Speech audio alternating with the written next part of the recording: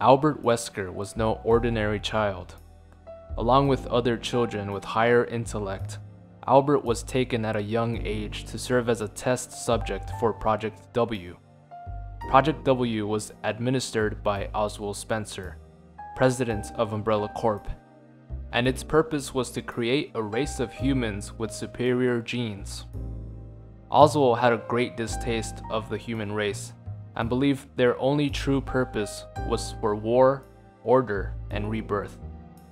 The children under Project W, along with Albert, were all given the last name Wesker and were recognized as Wesker children, and thus Albert's real identity and origins are a mystery. These children were also forcefully injected with a prototype virus. Almost all of them died because of it, but only 2 Wesker children survived, one of them being Albert. In short, Albert was raised by Oswald Spencer in a laboratory and was made to believe that he had one purpose: to bring about a new world, a new superior race of human. But perhaps raising Albert Wesker under the belief that he was superior to all was Spencer's biggest mistake. The Wesker children were entrusted with endless potential. Are you saying I was manufactured? I was to become a god.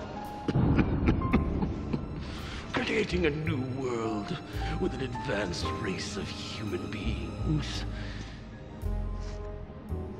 The right to be a god.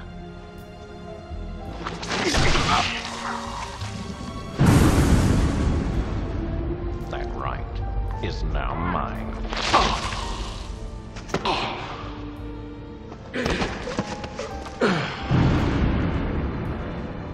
The right to be a god. You, only one truly capable of being a god, deserves that right. However, many events occurred in order for Albert Wesker to take full control and kill his mentor. At only 17 years of age, Wesker was employed at an Umbrella lab, where he met fellow employee William Birkin. The two became close friends and were eventually transferred to the Arklay facility, the location that revolved around the events of Resident Evil 1. William and Albert were supposedly researching a vaccine for the Ebola virus, but in truth, were researching the effects of it and how it can be manipulated.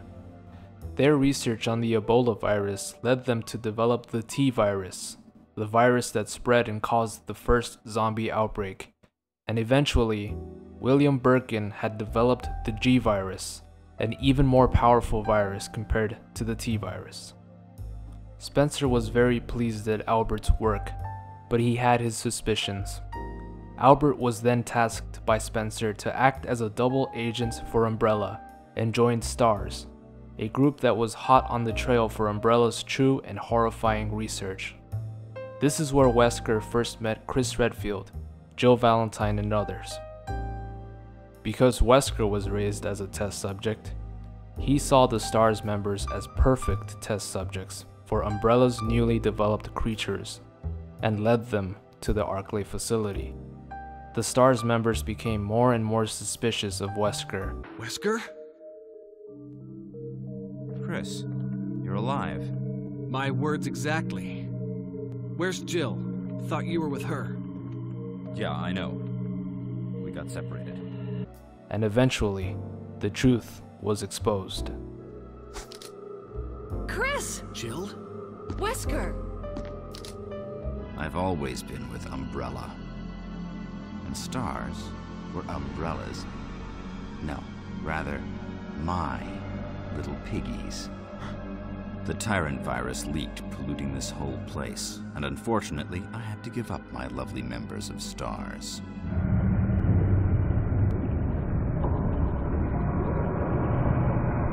The ultimate life form. Tyrant.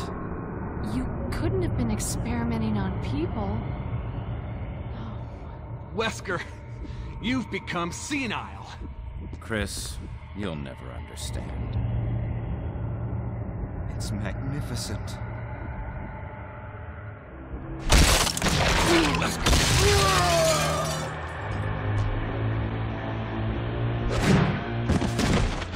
although it was in fair karma that Wesker had died by the hands of his own co-creation, Wesker had other plans.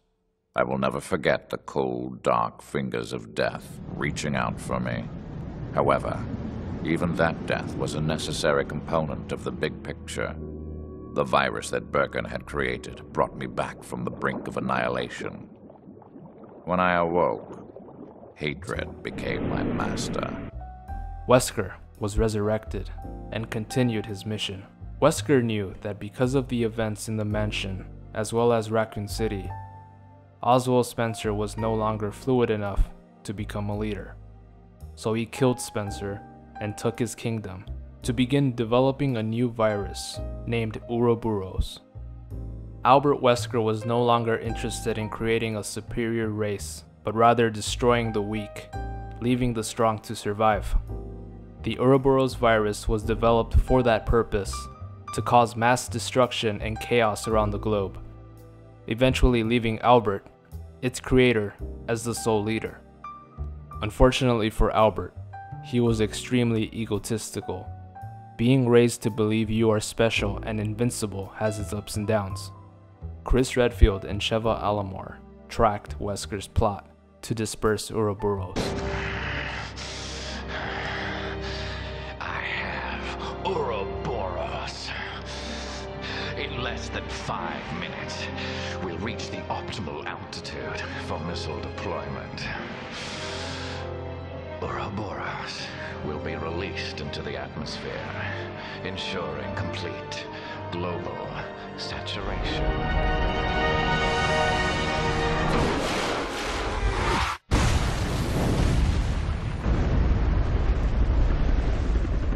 The ultimate villain of the Resident Evil franchise, Albert Wesker.